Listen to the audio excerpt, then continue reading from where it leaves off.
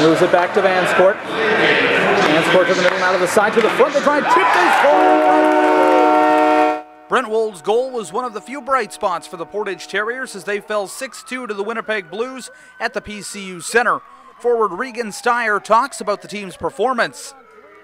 I think we battled really hard, and I feel like we definitely should have won that game. I think we just got to figure out some of our D-zone play and try and bury our chances more, and I think we'll be all right.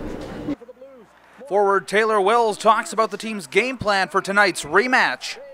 Like I said, we got to be physical with them, and that's how we got those wins at the start of the year against them. We play the body on them, and it's a whole different game.